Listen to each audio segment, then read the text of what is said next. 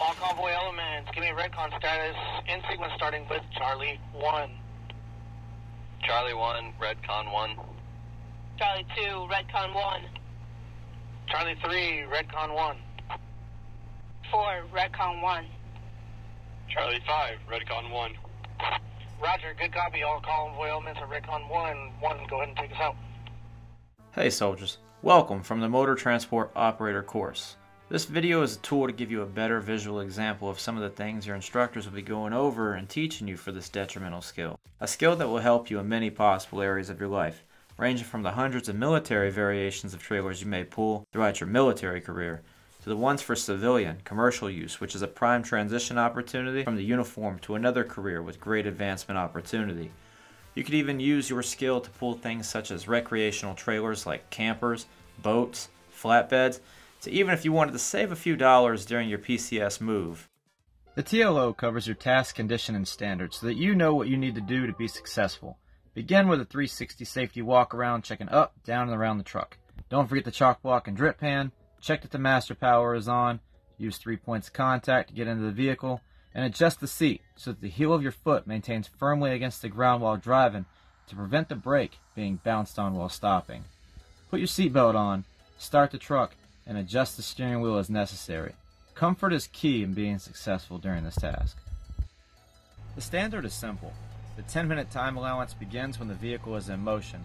Pull forward and to the cone on the far left of the backing lane. Ensure your position to where you do not hit the cone. The cone should be on the driver's side of the truck and next to the bumper, just like so. Always honk the city horn twice, or the air horn once if the city horn doesn't work before beginning to back up. You cannot drive on any of the boundary lines. No part of the truck can contact a cone in any way, and no safety violations can be conducted as judged by your instructor by unit standards. The time ends when the entire truck and trailer are in the alley dock lane and you pull the park brakes. You must have the rear of the bumper inside the stop box area to be considered a go for the task and not exceed the 10-minute time standard while doing it. Backing is a perishable skill. The longer you go without practicing it, the less proficient you'll become.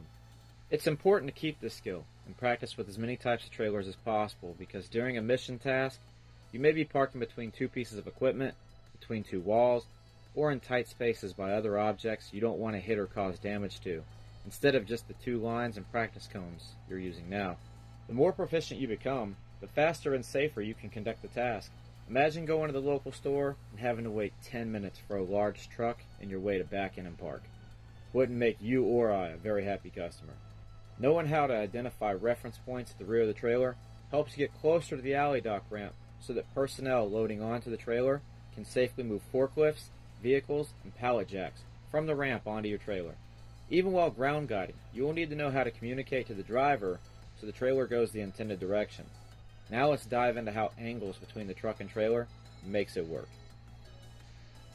Center of axis is just a fancy way of saying, imagine a line going straight down the side of the truck next to the trailer. If the truck and trailer are straight, and the wheels are straight, the trailer will back up straight. Unfortunately, that isn't always a perfect case though. If the wheel alignment is bad, the terrain is sloping in either direction, or many other minor factors that can occur, the trailer will drift minorly, but enough to cause it to go in an unintended direction. Like here, for example. So it's pushing the front of the trailer and causing the rear to pivot into that direction. The larger the angle, the more it pushes in that direction. We will show demonstrations of this throughout the video. When you see the truck here, backing up straight, it may get a slight angle to it, but use minor corrections to straighten it back out. The same factor occurs if the trailer goes to the right side of the truck. Best way to start is to get a good setup. Pull forward until the front axle of the trailer is even with or within a few feet of the cone at the front left side of the alley. Pay close attention not to run that cone over if the last person left the vehicle parked very close to that left line, or if the truck wasn't parked straight. I recommend stopping and then turning all the way to the left to go up to the setup cone. Get within a few feet of it and stop. Put it in reverse, honk the horn. In the video being displayed, you can see the wheels are staying straight and the trailer is being pushed off to the vehicle's left side. The camera is facing backwards, but it doesn't change the fact that this is still the left side of the vehicle if you were driving it. Once the trailer reaches the point where it is going into the alley dock, begin to straighten out the truck and trailer by turning towards the trailer. One major way to tell that the trailer is going into the alley dock area is when you lose sight of the other cone on the right side of the alley. You should also pay attention to when you see the landing leg on the passenger side of the trailer. Once it becomes visible, make sure that you don't jackknife the truck. Let's see it from another angle. Now, from the driver facing forward perspective, you see exactly what you'll see in the mirror. We are pulling up and the trailer is running parallel with the line, at no risk of hitting it. You can turn slightly away from it if you were. Let's get that good setup and pull forward until the front axle of the trailer is even with the cone. Stop, turn all the way to the left, and get to the starting point. Backing up, we're going to show you that passenger side landing leg that is only visible from the mirror. Again, this is only to prevent oversteering or jackknifing, not to be relied on as some type of parking hack. As the driver goes back, notice that they are going back very slowly. They are having to imagine this graphic line by lining up the tires. As the trailer becomes less visible, they are beginning to lose sight. If you begin to lose sight, turn right. They're paying attention to how close it is to that line on the left side. If they want to push that trailer to the right to get it away from that line, they turn to the left. Every time you turn to the left, at some point you have to be aware that you may begin to lose sight. Here they see the trailer plain, and those tires are lined up perfectly, so it goes back straight. Let's see it from another angle. Here we have the truck it's driving forward. We're going to give you that center of axis line throughout the entire process here. The driver is stopped with it even at that pivot point. They turn left, and they're heading all the way up to that alley dock setup cone. Now you see that the driver has come to a stop, they've put it in reverse, and they're coming back. The wheels are straight at this point. The trailer is beginning to drift off and get that angle. You see the passenger side landing leg visible in the screen. They are ensuring that they don't oversteer by using that landing leg as a reference, but also knowing that the cone on the back side of the alley dock is the primary thing that lets them know that that trailer is feeding into that alley just how they want. They're beginning to straighten out. If the trailer is on the left side of the truck, you always turn to the left. It's a side back. That's how you're going to straighten out the truck and the trailer. Here, the tires are lined up perfectly. As the trailer slightly begins to go to that left side of the truck, the driver makes a minor correction. Minor angles require minor correction.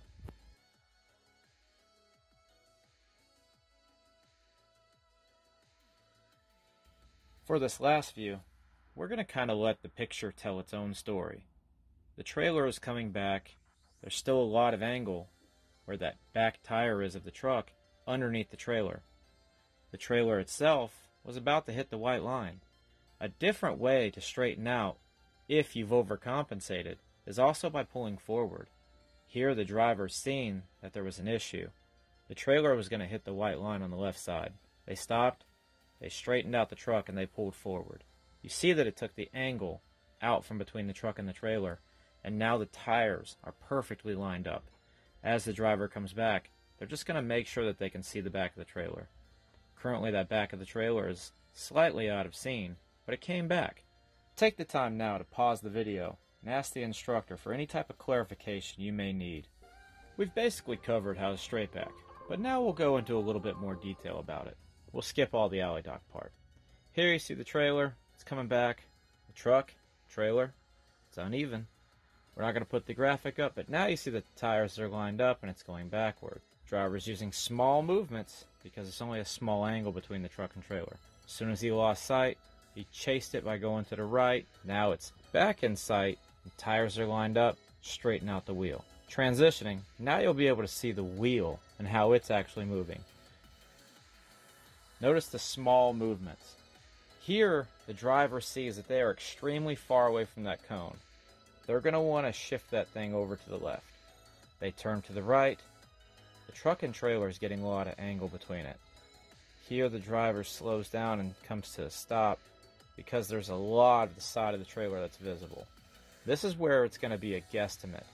You're always going to have to recorrect and do a lot of corrections because it's hard to tell what type of angle you're going to need to push the truck in a certain direction. As soon as the driver lost sight, they're turning back to the right. The back of the trailer is now visible where they can see the line and see where the trailer lies. Trailer's out of sight to the driver now. They're turning back to the right. But it was a small push, very slow. Never lose sight of the back of the trailer for more than 2 seconds. It's okay if it goes a little bit over there.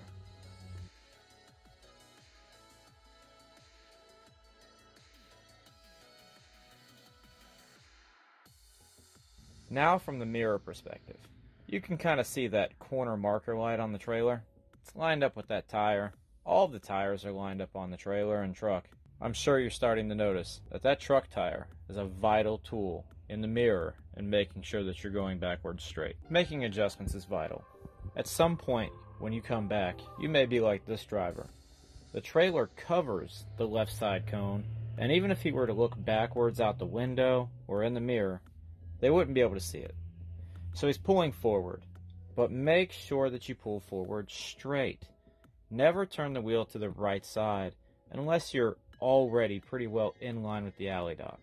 Once the back end of your trailer is even with the alley dock area, you can begin cutting it in. Make sure that you can see your cone the whole time. Here, you have the actual trailer. It's feeding into the alley dock. The trailer and the white line are almost running parallel, and the driver turns towards the trailer. Now, here's where we're going to get into synonyms. On many occasions, you're going to have instructors that say the same thing, but use different ways of saying it. In this video, I've been saying turn towards the trailer. In other cases, instructors may try to reach out to each individual person that understands differently.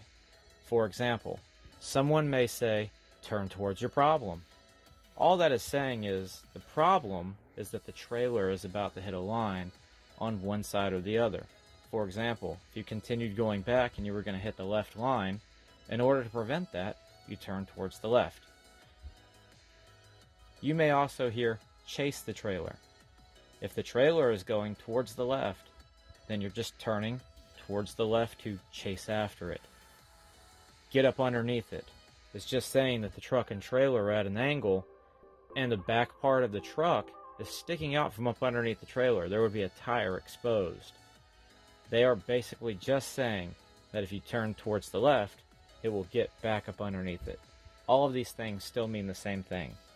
Just, unfortunately, some of them don't give you a direction in which to turn the wheel. That's why, in this video, we use turning towards the trailer. You see the trailer in the left mirror? It's too easy. Turn left.